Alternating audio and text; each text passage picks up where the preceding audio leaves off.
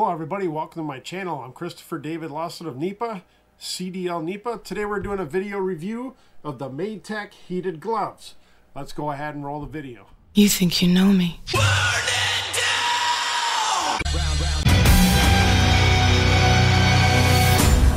right folks, today we're going to be reviewing a set of heated gloves from Madetec.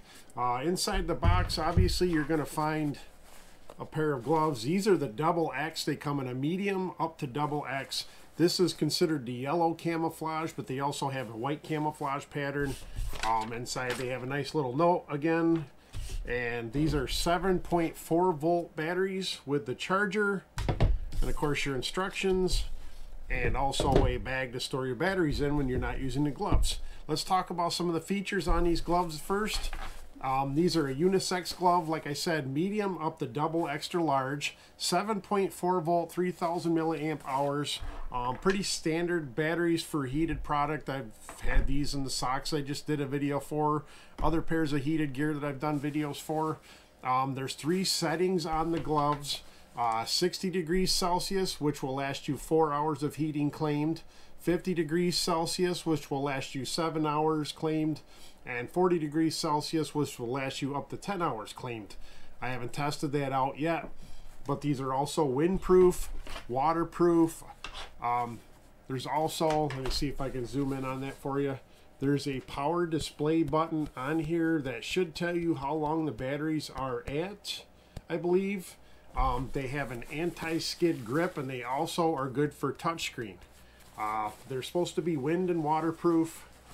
These are the double extra large. Like I said, these fit me very well. They actually have like a little scraper type thing here. I believe that'd be almost like a squeegee type thing, maybe for your glasses, or if you were like snowmobiling or something, you could kind of clear your stuff off your lenses. They're very soft, they're very thick. They recommend these for like climbing, cycling, skiing, whatever you're going to be doing out in the cold. Like I said, they're very soft. I haven't tried using them on the motorcycle yet, but they do have straps to tighten them down a little bit tighter. Batteries will obviously be stored in here. The cuffs can be tightened down over top of your jacket when you're using them. Okay, folks, to install the gloves, the batteries will go in here. Pretty standard for most heated gloves that I've tested out in the past. Again, the 7.4 volt batteries, which are pretty standard in the industry that I've seen for products like this, other than a couple pairs of vests that I've done videos for. But batteries install in there really easily. Like I said, you do it in both of them.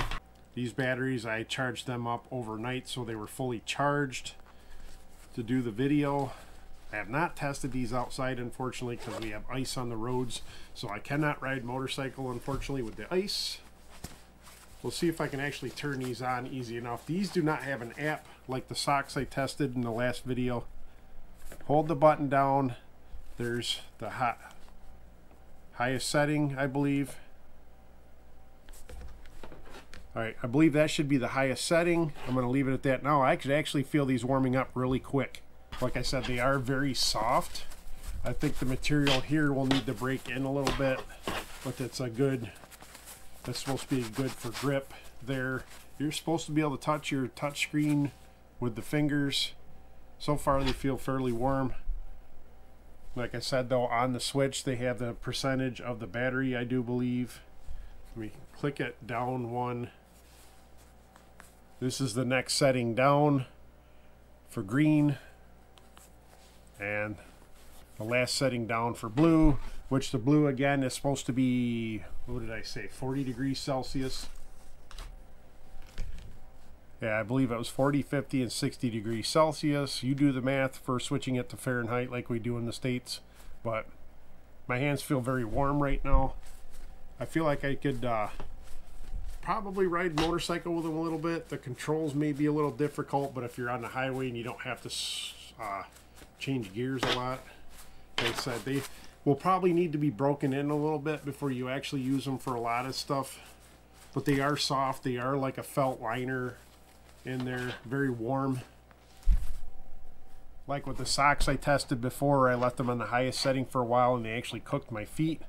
Check that video out. That was the last video I did on this channel. But I feel like these would be very good. Like I said, they're windproof, waterproof. At the highest setting, they should last you up to 4 hours. Again, they're warming my fingers up really well.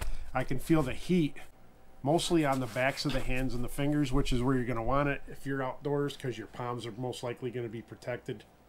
See if I can actually shut the camera off with the touchscreen. Folks, for my next test, I'm actually going to test how waterproof these gloves are. I've got some ice cold water here. I should be able to test out how waterproof they are. Obviously, I'm not going to be riding through the lake, but people always ask, how waterproof really are they? So I'm going to go ahead and put the gloves back on. I will actually turn the heat back on too. Hopefully I don't get electrocuted while doing this, but you never know.